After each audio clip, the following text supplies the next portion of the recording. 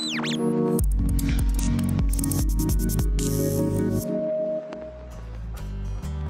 few weeks ago, CVP sent us a DJI Ronin 2 gimbal. Now it was a prototype, but the marketing material promised a lot. So we decided to take it out, give it a good kicking and see what it could do. And the results really surprised us. And now they've now sent us an updated version. It's very close to production ready. So we thought we'd make this video to share our experiences with you. With filming equipment, you want it to be strong and reliable, quick to set up and easy to use, and those are certainly none of the adjectives I usually use to describe any of the gimbals I've used in the past. Anyhow, enough chat, let's see what the Ronin 2 is all about.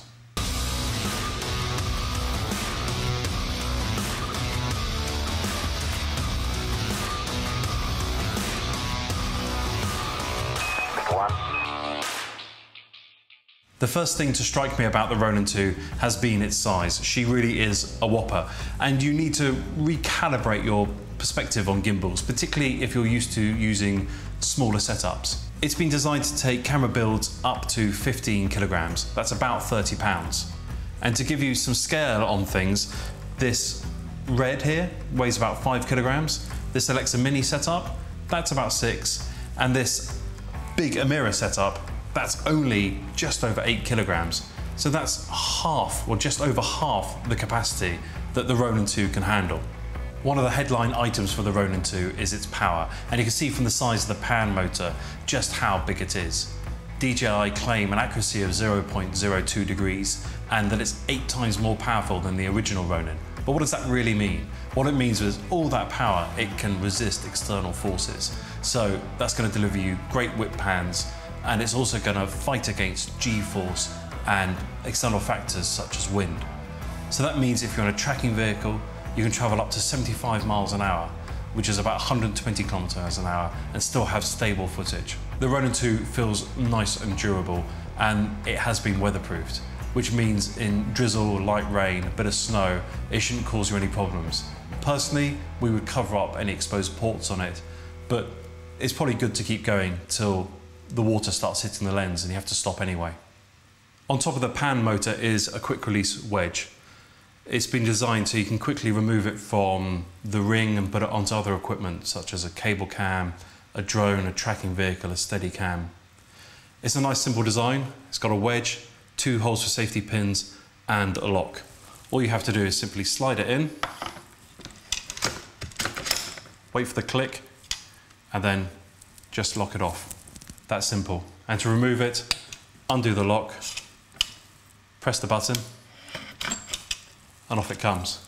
Because of its carrying capacity, the Ronin 2 needs some serious room inside it to mount the larger cameras. Hidden inside the arms here are extensions which allow well over 50 mil of travel. It's one of the few things you actually need a tool for to access. Once you've extended it, as you can see, you've got markings down the side here so you know exactly where you're at. Tighten up the bolts, and you're good to go.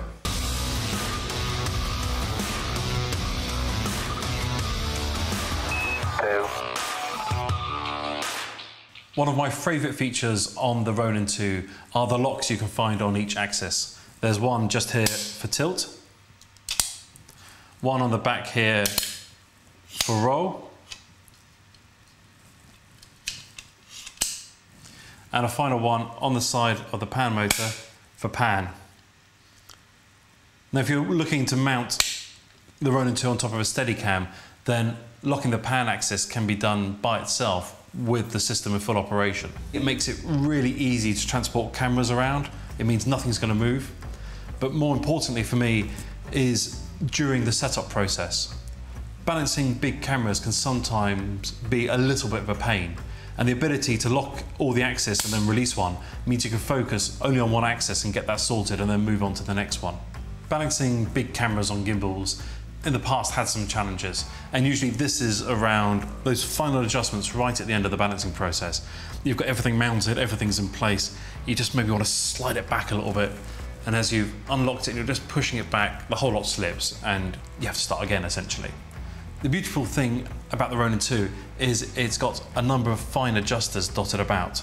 This means you can make minute adjustments on different axes and get everything set up just right without the risk of everything slipping away. So down the bottom here with the locks off, I can move the main plate back and forward or left and right. I can move the cage up and down, or on the top here, I can move the whole lot back and forth. And it's particularly useful when you're mid-shoot and you need to make an adjustment. Maybe you've thrown a filter in, or you've made some changes somewhere. You just need to make a quick, minute adjustment. Another useful feature are the feet that are integrated into the ring, which allow the whole setup to freestand by itself. We found ourselves using the ring quite a lot, just as a place to hold the gimbal whilst we were making some changes maybe to a vehicle mount, or to transport it between different locations.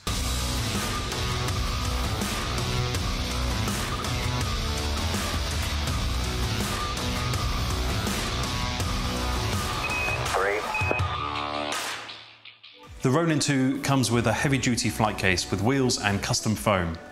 It does have to be dismantled to go in, but it's so quick to set up that it's not an issue. In fact, we were surprised just how small you can break it down. The kit here with 5 batteries weighs about 27 kilograms, so you can easily get it on a plane.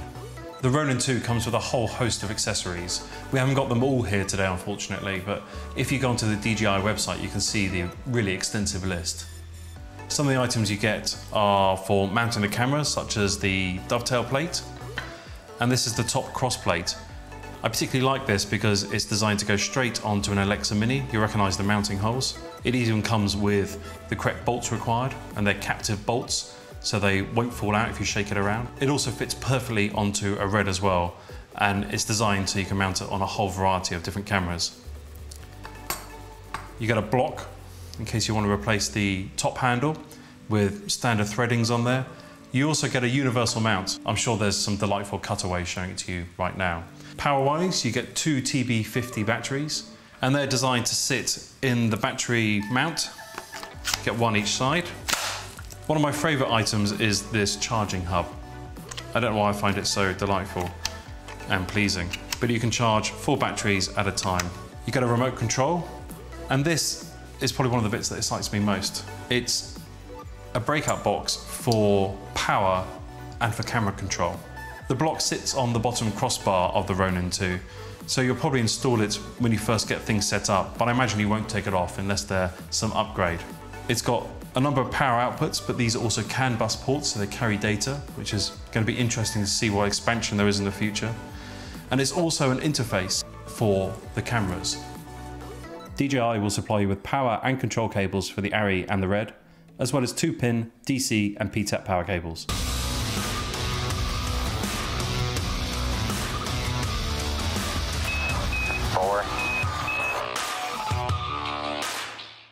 With the exception of this big chunky cable on the front, all the other wiring on the Ronin 2 is integrated, which makes for a very sleek design and saves a lot of snagging of cabling. It has numerous power points connected all over it. There's a whole host of 14 volt, 12 volt and PTAP connectors. We've got 3 down here, another one over this side, a couple up the front here, and on the back of the battery unit are 2 PTAP connectors. Speaking of the battery unit, as I said before, it takes 2 TB50 batteries. These are the same batteries from the Inspire 2. They're 4,280 milliamps and they're 6S LiPos, which means there's just over 97 watt hours of energy inside them. They're dead simple to use. They just slide in each side. And by having 2 of them, it means you can hot swap. And because the power's run off the same set of batteries, by hot swapping, you never have a power outage. Of course, on the side of these as well is also a battery checker, so we can see how much power is left inside them. And this whole lot simply sticks on the back here. And you can leave the battery holder on there the whole time. We've been finding we've been taking it on and off when we've been mounting it to a vehicle, but once it's on there, it tends to stay on there. The other alternative is you can pull it off, plug in an extension cable and run the batteries remotely. As well as integrated power, we also have an SDI port here and one up the top here, which means an integrated HD SDI signal. so everything can keep spinning away and you've got a permanent point of contact up the top here. This is incredibly useful. One magic trick the batteries have up their sleeve is they have heaters built into them, which means they can self-heat and self-regulate, which means there's no power loss, down to temperatures as low as -20. DJI states a runtime of 8 hours for the gimbal only, but because you can run the camera, the follow focus motors, wireless video, all your other accessories off these two batteries, which makes things nice and simple, you're not going to get anywhere near that runtime, but it is incredibly efficient. Last night we shot for 5 hours. The gimbal was in heavy use and we ran quite a lot. Using the red setup you saw earlier, we got through about 4 batteries. There was a tiny bit left in them. I think for a day shoot, if you weren't recharging, 6 would probably be okay. If we were building a package, we'd probably have 8 of them to hand. Obviously you can recharge the batteries nice and easily. They slip off, obviously they're hot swappable, and they go into the charging unit. Just click in. The charging unit takes 4 batteries and it charges 2 batteries at a time. It will decide which 2 batteries have got the most amount of power left and start charging those first, which means you'll be up and running sooner. From a flat battery to full, it takes 90 minutes to do a complete charge. So 90 minutes per 2 batteries. The Ronin 2 can of course be operated by remote, and it comes with its own compact remote control, which apparently has a range of 1.6 kilometers, working on both 2.4 and 5.8 gigahertz. If you'd rather use your existing remote, then on the back of the Ronin, there is a D+ port behind this flap. And supplied with it is a D-bus to S-bus cable, so you can plug in your traditional receiver, such as this one from Futaba. Of course, working on an S-bus based system means that you could use something much more traditional, like alpha wheels, to give you control of the gimbal remotely. As you'd expect, it has GPS built in, which helps when you're doing maneuvers with high G-forces. And the system is fully compatible with DJI's A3 flight control system.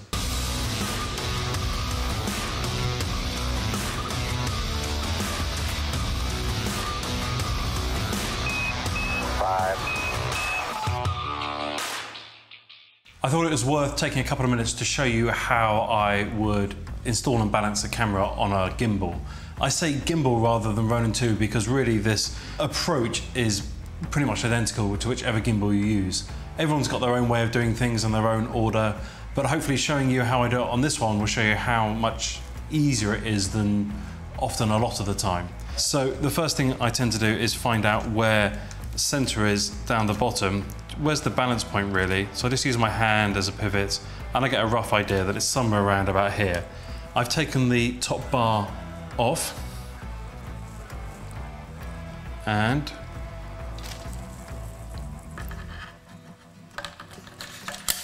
a few grunts and she's slid into place, and lock the dovetail plate in place. Then release the tilt axis. Okay, so I'm a little bit front heavy here, but that's okay. So now, releasing the lock underneath, I can now use the little dials, oh, there we go, to slide it back and forth. I find it easier to take this off to begin with. Okay, so we've done the tilt axis. The next thing I want to do is the vertical axis here. So here at the moment we've balanced front to back, now we want to get top to bottom. So what I want to try and do is get the lens pointing, or get the camera as vertical as possible, and I'm seeing which way it's going. So if I let go of it now, it wants to roll forwards. That means on this axis I need to move the whole lot up. So I undo the locks either side. The beautiful thing about this is we've got a nice scale so I can make sure I'm doing each side evenly. So I want to move it up, so I'm just going to use the adjusters at the bottom here. There we go, perfect. And checking the scale on each side, I can see whether we've got even balance. And if I leave it there, it's quite happy to sit there. So I'll put the locks back on. Quickly going to nip back to the tilt. So I'm just going to back off this lock again, and I'm going to throw the whole rig forwards a little bit. We're looking pretty good. Okay, The next thing I'm going to do is then release the roll lock at the back, and we can see straight away it wants to slide across towards me. So again, with the lock released underneath, I can begin moving the camera left and right. A little bit more, a bit too far. We're looking pretty good. One of the other tricks we use is, particularly with the zoom lens, as you zoom forward and back or as you focus, you're shifting the glass in the lens forward and back, so that's throwing the balance off. So we tend to put the zoom and the focus at a midpoint, trying to get the best of all worlds. And the last one we've got to worry about is our pan. Now the way to do pan is get it, if you tilt the camera along this axis, we can see where it wants to go. And at the moment, it wants the lens to swing back towards me. So that's telling me that I've got too much weight this side of the axis. So I want to shift the whole lot back. Make sure that's unlocked. And I'm going to start moving this mass back. And soon it will want to swing the other way. So the lens will come towards the camera. There we go. Now it doesn't want to move anywhere. So there we go. We now have a balance rig.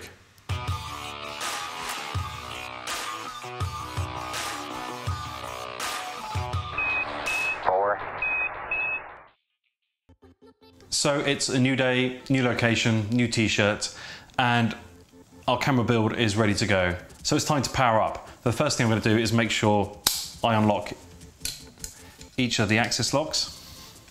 Oh, around this side. So it's nice and free to move. And you've got two choices of powering on. There's a power button at the front on the pan motor, or there's one here. Now, if you look at the screen on the back, when I turn it on, you'll see how quickly it really does boot. Here we go. On the back here, we've got a screen. It's super bright. It's 1000 nits, and certainly in bright daylight, we had no problem seeing it. So you can control all the settings from the touchscreen, or you can use these physical buttons that are dotted about, or you can use the assistant app. This button here is very important. If I press and hold this, it shuts down all the motors, which is really handy if you've got to change media on the camera or change a setting. The other button here is a slide. If I slide that across, that disables all the buttons on the back here, so you can't accidentally knock something. The next thing we're going to go into is then the motors. And I'm not going to worry about anything in here apart from auto tune down the bottom. So if I press auto tune, it's going to ask me what percentage to do it to. If you set the percentage too high, everything's going to be too stiff and it's going to want to vibrate. If you set it too low, it's going to be a bit sloppy and it won't be reactive enough. We found that about 60–70% seems to be about right. So I'm going to press go, and as you can see, it's off and running. If I was doing this manually, I'd essentially power up each motor and increase the power to it to make it as strong as possible, to the point where it wants to oscillate, it wants to vibrate, and then I'd back it off again. And that's what it's doing here.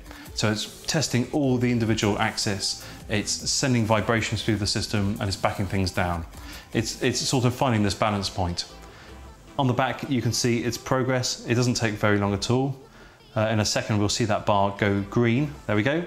And we're good to go. So if I come out of here, the final piece of the puzzle that I like to check is if I go down to monitor and hit select, I can see how much power is being consumed from each motor.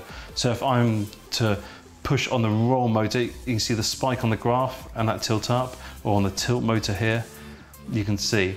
So what I like to see is in its resting state, in its neutral position with it powered on, how much motor power is being used, what percentage of motor power is being used. And if I'm seeing a figure, for me personally, I say about 4 or less, then I know it's about right. Once I've done that, the next thing I like to do is pick it up and give it a good wobble around, and to see, is there any funny vibrations coming through.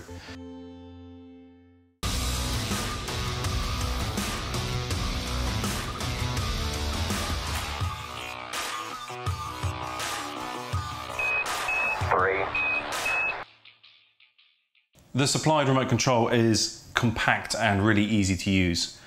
Obviously, you've got the big joystick on it, which allows us to pan and tilt. The dials across the top allow us to set the speed of the motors. So if I want to dial pan right down, you can see that makes life a lot smoother. There's a spring-loaded dial here, which allows us to adjust the roll. There's a mode button which allows us to turn smooth track on and off and also recenter the camera. Obviously the power button, the status LED, this tells us if it's green it's connected, if it's red it's not connected, and on the back we can also see on the display how much signal strength there is. Obviously the battery LED and a trigger for the camera. There's also a profile button which isn't working in this beta version, but we're assuming you can have different setups, maybe a really quick reactive mode ready to go and maybe a really dulled out mode for when you need things to be nice and smooth. On the sides we've got 2 user assignable buttons. Under the flap we've got the USB charging port for charging the internal battery, which we've been really impressed with. We've been using it all day today and it's barely gone down at all. On the other side behind the flap is another bus port, probably for I'm guessing future upgrades or other bits of kit linking into it. On the back we've got a thread mount, a bar which makes it nice and handy if you want to rest it down or pick it up, and on the base a little loop to probably attach a lanyard to.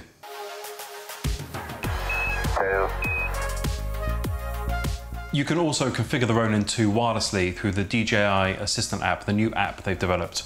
Across the top here we have the status. We can see it's in handheld mode, it's got smooth track turned on, the battery percentage and other bits and bobs. I'm going to take you through each of the menu items and give you a bit of a whistle-stop tour of the key settings and variables that we've played around with. If we go into configuration, the first thing to do is go into motor parameters. You can see I can set my auto tune and its percentage, and if I was to tap that, it would get the auto tune going.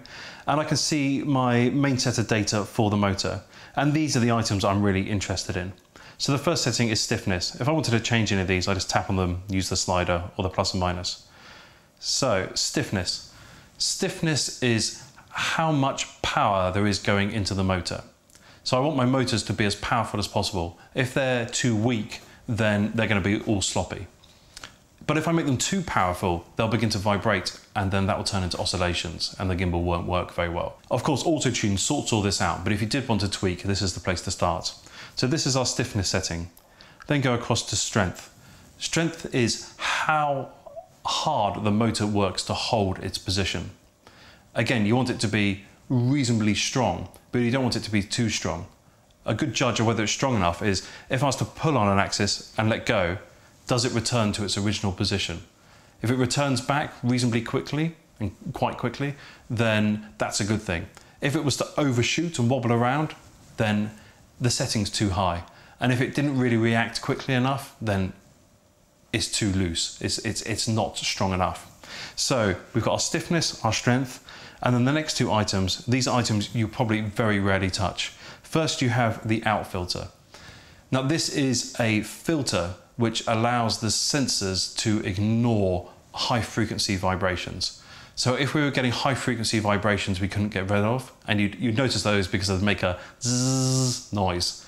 If you hear these high frequencies and you can't figure out where they're coming from and you really just need to filter them out, then you can apply a filter and it will begin to block them out. Obviously the danger of filtering out vibrations is in some cases you're not really curing the source, you're just putting a band-aid over it. But nonetheless, you have got a filter and you can see that the auto-tune has applied out filters already. The last item on here is control, and that's another way of filtering out vibrations, but a different type of vibrations. These are angular vibrations or torsional vibrations. Now, I'm no engineering expert, but my understanding of this is if you imagine this is a shaft going through here and there's a motor on one end, and as you can see we've got quite a lot of weight on here. As the motor spins, there might be a slight delay, a torsional effect on the shaft. So as this spins, this is slightly delayed behind it, so they're not quite in line, and then that can begin to vibrate. And to me, these are slightly lower frequency vibrations. To be honest, it's incredibly rare for us to play around with the filters. They tend to be set very well in the auto-tune, but it's handy to know how they work should you get into a problem. Across the top here, we have a few more items. The main ones in here we're worried about are pan trim and tilt trim. And if I was to tap on those and to move the slider, you can see it's trimming exactly where the pan axis is going to be. The next menu item to look at is smooth track. Smooth Track allows the gimbal operator to direct the gimbal using inputs by manually steering it. So if I was to pick the gimbal up and I want it to pan, I'm just steering with my hands here, or to tilt. You can see it's following my moves. Now, we've got 3 axes to worry about: the pan, the tilt, and the roll. Typically on Smooth Track, you leave roll alone. It keeps the horizon level. Usually you're only worried about panning and tilting. And in each of these, I've got 3 settings. The first is the speed. So this is how quickly, when I put an input in, how quickly does the motor actually pan. If I was to turn this setting right down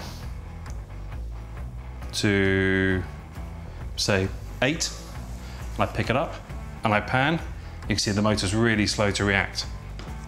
But if I was to turn this right up to 90, see what happens? It's super quick to react. The next item here is deadband. Imagine you're walking along and you're going to have maybe some wobble to your arms as you're walking. Deadband is the area in which the gimbal won't react to your input. So with a really high deadband, let's turn this right up to 85. You can see if I put an input in, not much is happening right now. I have to really turn it. Oh, in fact, it's such a big deadband, I can't even get it to turn. But if I turn this back down again, let's make it a really low figure, and I turn, you can see it's immediately turning. So it's how much dead area there is in the axis I'm working on before the gimbal will begin to react. The final setting is acceleration. Now to show this, I'm going to turn the speed right back down again. Now if I turn acceleration right down, acceleration is, once I put an input into the gimbal, how quickly is that axis going to accelerate to get up to the speed I've defined. So if I turn it now, you can see it's a really sort of smooth, slow acceleration to get up to the speed I've set. A higher figure, you'll see it pretty much goes to the speed I've set instantly. To give you an idea on how powerful this system is, if I ramp up the acceleration and I ramp up the speed and I take our deadband right down, so what I'm saying is, as soon as I give an input, I want it to be really reactive. You can see, I mean, this is a big old lump, how strong this pan motor is. I'm able to whip it right round and it's working really well. One of the other nice options in here is push pan. If I turn that on, I'm actually able to manually set to where I want the pan motor to be. And you can see if I go into the tilt menu, I've got exactly the same settings again. And in roll, as I said earlier, we tend to leave Smooth Track off because we always want the horizon level. The next item on the menu is for setting all the parameters of the supplied remote control. And you can see I've got a page for each of the axis, pan, tilt and roll. If I look at the roll axis, the first settings I come to are maximum and minimum. These are for setting a limit to how far you want that axis to move. So in this case, roll has a maximum of 30 degrees roll allowed each way before it will stop. The next settings down are deadband, max speed and smoothing. Just like you have with Smooth Track, deadband is about a null area at the beginning of your movement of your joystick. Let me explain that another way. If you're on a really bumpy road and you're worried about putting commands into your joystick because you're being bounced about all over the place, you want a lot of deadband in there. That means you can begin to move the joystick. You have to put a really positive input into the joystick before it will start to react. The next item is max speed, and this is how fast, if I was to put inputs in, how fast I'm able to make that motor move. The great thing with the remote is I can also adjust max speed using the dials here. So if I ramp up our pan axis, you can see I can really whip it around quite quickly. And the final item is smoothing. Once you've set your deadband and your max speed, smoothing is all about smoothing out your inputs. It's a bit like the acceleration side of Smooth Track. The next page along is for setting up an external S-Bus controller. Maybe you have a Futaba controller or Alpha wheels. And within here, you can assign channels to different functions and set up the parameters around that. The next menu item is super useful. It's the monitor view. Now there's 3 items in here: log, graph, and status. Log isn't working for us at the moment because this is only a beta application. In status, I can see what's going on. You know, have I got remote control connected? Have I got GPS connection? And I can see lots of telemetry about the batteries that are on board. If I come back and go into graph, this is what I'm really interested in. And within graph, I can get a graphical representation of lots of different factors. Wherever the green tick is what the graph is representing. So if I turn it down to the motor angle, you'll see a graph for that. But what I'm really interested in is power. And power is how much power is going into those motors at that precise moment in time. If I grab hold of it and give the gimbal a bit of grief, you can see this wonderful colourful display of what's going on and the numbers moving up and down. This is particularly useful if you're getting a vibration, because you can look at the graph, see very clearly where the vibration is coming from, which motor or motors it's coming from, and that allows you to resolve any problem very quickly. By swiping across, I can look at data from the IMU, the gyros, gravity effect, drift, the attitude settings, and the GPS settings. To be honest, I rarely go into any of these. The one I'm really interested in is the motor power. The final item on the configuration menu is settings. And within here, we can set all the base settings for the Ronin 2. We can choose which mode it's in. Is it going to be on a car mount, handheld, on an aircraft, or on a tripod? We can select its movement mode. Do we want smooth track on or off? We can put it into FPV mode. On FPV mode, it will follow the input you put into it on every axis. Don't think of it as smooth track. Smooth track smooths everything out, makes it nice and smooth. FPV will just follow you. If you were to roll the gimbal, it would roll with you. Tilt, pan. Sensor mode is almost the same, but it ignores roll inputs and tilt inputs. It just follows the pan axis. Coming out of here, we've got the motor kill option, which if we were to press that, all the motors would go dead, and the same button on the back does the same. And we can choose which axis mode it's in. You've got 3-axis mode, where all the axes are active. You've got pan lock mode. Pan lock might be useful if you're using a Steadicam and you don't want the pan motor to do anything. You've got roll 360 mode, which allows the roll axis to roll a complete 360. Now, it won't keep spinning forever. There is a stop, and there's going to be some beautiful cutaway right now of the camera spinning round, but it will allow a complete roll 360. And you've got briefcase mode, which is exactly the same as the previous Ronin. There's also a balance test, calibration settings. We can set where we want the battery warnings to be, and we can also restore the default settings. Next up on the main menu is the create mode. We've seen in all the marketing material that there are some special modes designed in the Ronin 2. There's a panorama mode, which will allow you to point maybe a stills camera at very precise positions and stitch all the photos together afterwards to give you a high megapixel panorama photo. There's a time-lapse mode for doing time lapses, and a cam anchor mode, which I believe is a sort of motion tracking mode. Must admit, we haven't got all the features working here. We have got quite a handy remote control that we can control the gimbal with, and we can set in there our speed, our roll, and also trigger the camera. We do have a tracking mode where you can put in waypoints, decide where you want your camera to point, and then put in delays and play the move back multiple times. Quite nifty. Really handy if you wanted to do the same move over and over and over again. Back on the main menu, the last item we've got to look at is the About menu. Now this shows us about the account. Obviously I'm logged in here. The device we've got access to, and it tells us all the details about the firmware. Again, probably a menu you wouldn't be dipping in and out of very often. So far we've been able to use the Ronin 2 in 2 configurations, handheld use and on vehicles. We've only really stuck big rigs on it, big builds, because we really wanted to see what it was capable of. I'm sure if you're using smaller builds with prime lenses, then life will become only easier. But we thought if we give it a real stress and put something this size on it, then we'll really see what it's made of. The earlier version we had access to was a proper prototype. There was no GPS antenna and there was no remote control.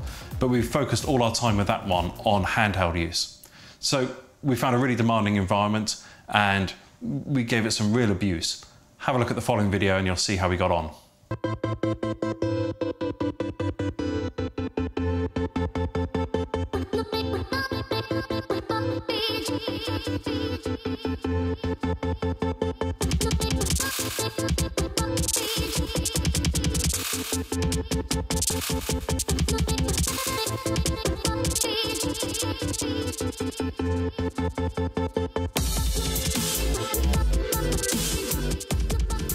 The results are pretty impressive. We had it powered on for the 4 hours we were shooting. We kept swapping the batteries with the hot swap, so at no point do we have to shut anything down. And it just kept performing all day. You can see we gave it some real abuse. We were obviously only using smooth track from the back of a truck off-road. It really surprising. And we were shooting up to 120 millimeters with it. So yeah, really impressed with how it got on. One of the other features we like with shooting with the Ring is that you can remove the lower half of it, which makes it a lot easier to get down nice and low and skim the camera across the floor. In vehicle mount, it also performed really well. The things we like about it for vehicle mounting is it's dead easy to take on and off. It's not particularly fussy. It's easy to transport in the Ring. The remote control works really well, and we were doing speeds of up to 70 miles an hour without any problem with it. A really impressive piece of kit.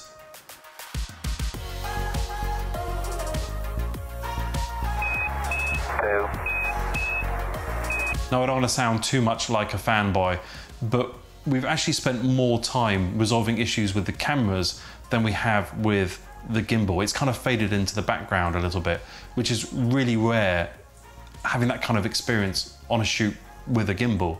It's been quick to set up, it's been easy to use, it feels really solid, and it's been really reliable, exactly how you want a piece of kit to behave. Features we really love about it are the fine-tuning knobs, which make setup very easy, the integrated cabling with the power distributed everywhere, and the SDI signal coming up through. And one of the things we love most about it is not just the strength of its motors, but its capacity to handle larger builds, particularly builds where you want to do live zooms, so you're shifting big chunks of glass back and forth, and we haven't seen that affect it at all really. It really has performed incredibly well. There's only a couple of changes we'd like to see to the Ronin 2.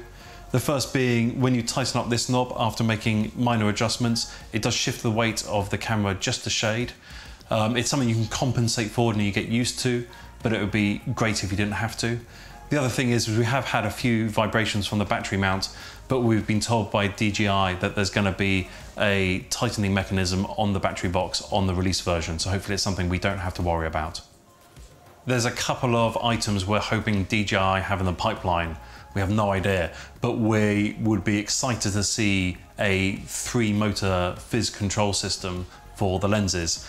At the moment, their single axis system works incredibly well, especially for the money. And with the CAN bus built into the power sockets, it all seems very logical, and hopefully they're heading in that direction. In addition to a full fizz control system, it would be great to see a slightly more advanced remote with some other features on it. Live monitoring would be really cool, and integration of 3-axis lens control. Yeah, that would be pretty exciting as well. So fingers crossed there's some more bits and bobs coming out. We think this is a great bit of kit. It's so nice to have something that's been well thought up and designed.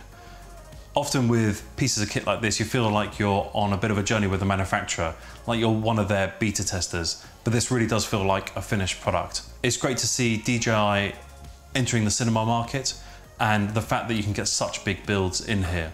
I think some of the smaller cameras might be a little bit lost inside it.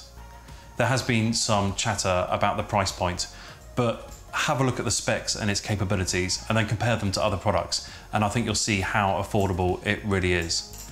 We hear it's shipping shortly, and we can't wait to get our hands on a production version.